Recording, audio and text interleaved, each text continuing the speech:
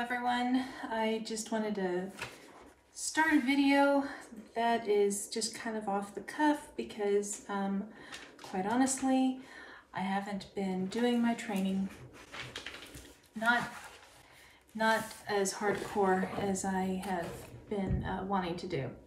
So I wanted to come on and explain a little bit why I'm not really training this week or the past couple weeks, really.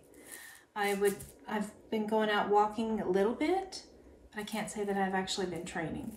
So, anyways, so I'm hands-free, but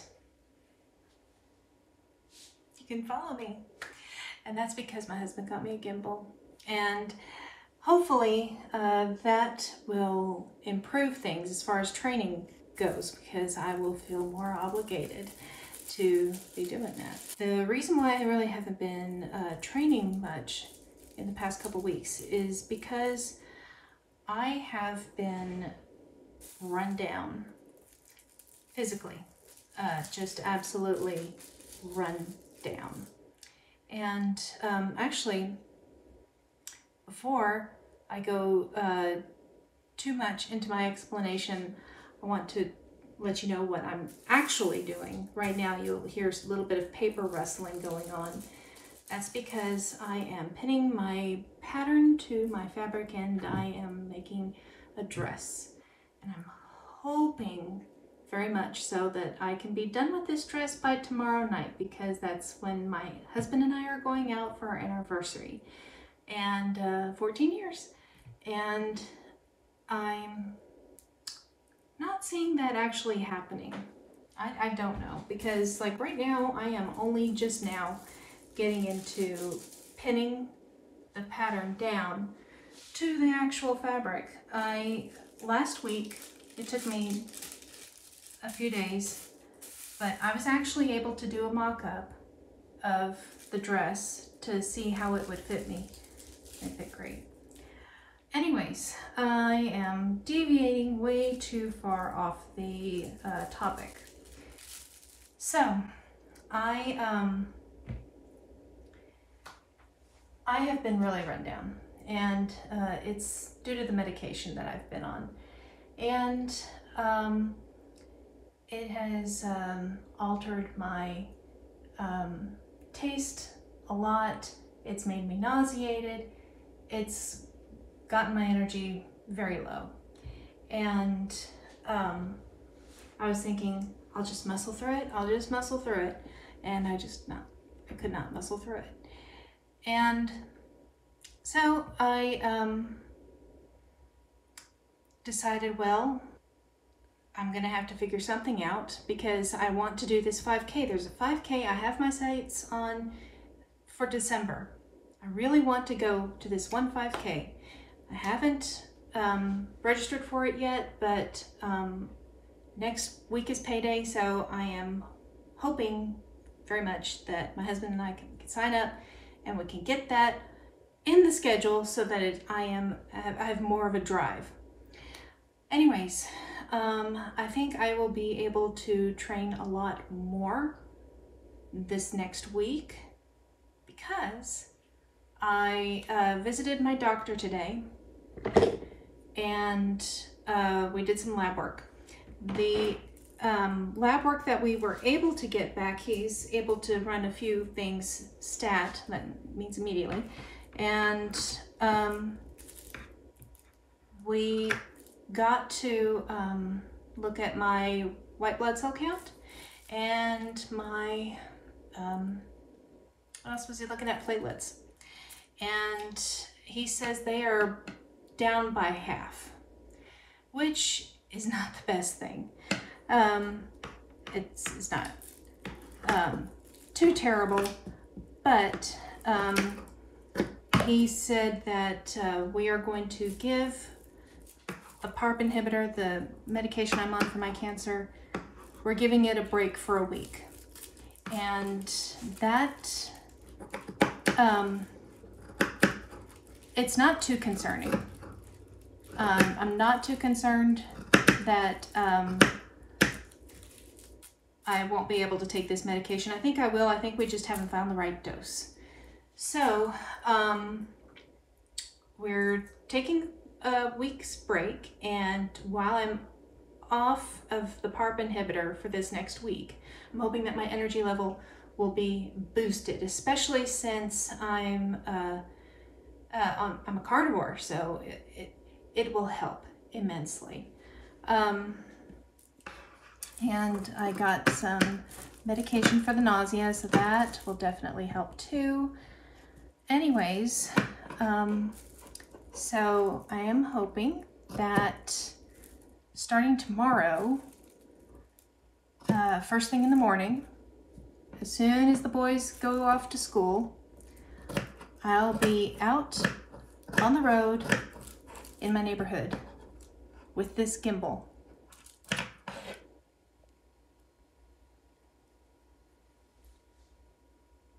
That was, okay, good, I was still recording. Hopefully, I will still be able to train in the morning. Hopefully I'll be feeling really good. I'll be able to get out there just as soon as the boys go to school. And neighbors or not, because I am kind of an introvert. I'm not a fan of going out and socializing all the time. Sometimes it's fine. I'm perfectly fine with going out and saying hi to the neighbors. I love my neighbors. They're great people. They're dog people. They're out walking their dogs all the time, and it's a group of about 4 or 5 neighbors. They all get into a group like around 9 in the morning, and they're out there walking their dogs, and they know my story, and so they're always, anytime I'm outside and we see them, they ask how I'm doing and how everything's going, and there's always the offers of them letting the boys stay over at their house, or if they can watch the dogs, or whatever we need, you know, just in case. And so they're absolutely lovely people, and I don't mind talking with them at all. It's just that I don't want to do it every day because it's mentally tasking for somebody like me. I don't think shy is the right word. I think just introverted. I believe that is everything for the updates. I'm going to take the paper off of this panel now, and I will let you see the fabric I'm working with. At least you won't be able to see a completed dress in this video, but you'll be able to see, well, I don't know, maybe you will, probably not, but I can at least let you see what the fabric is going to be like, and I'm pretty proud of it. Story behind the fabric: my mom's stepbrother, his son was getting married last December, and his wife, I can't really call her my aunt, my step aunt? I don't know. She's too close in age to me. She's like only 10 years older than me. So we're pretty close in age, so I can't exactly call her my aunt, step or not. Anyways, she was needing a dress for the wedding, and I offered to make her one, and she took me up on the offer.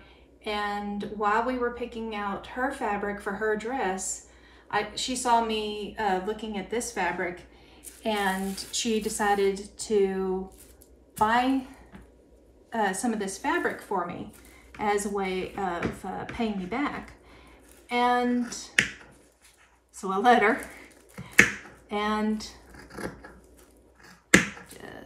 little too much on this side.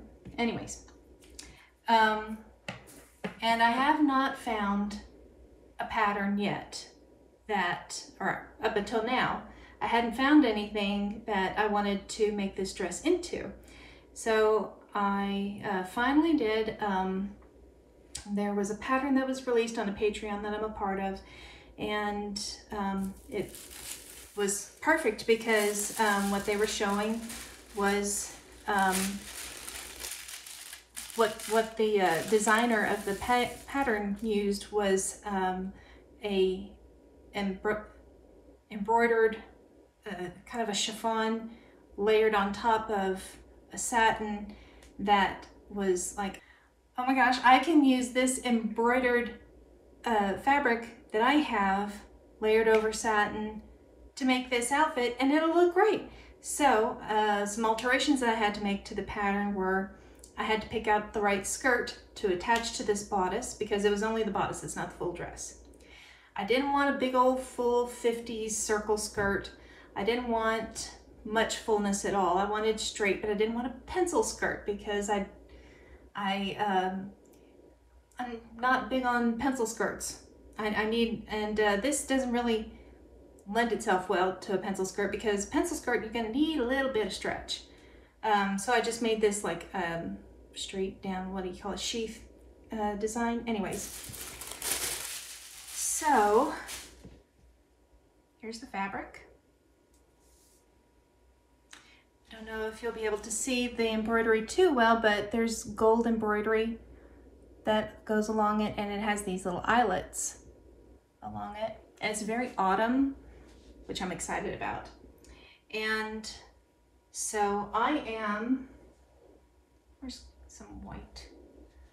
I don't want to pick up that fabric because if I do, well, I'm gonna have to.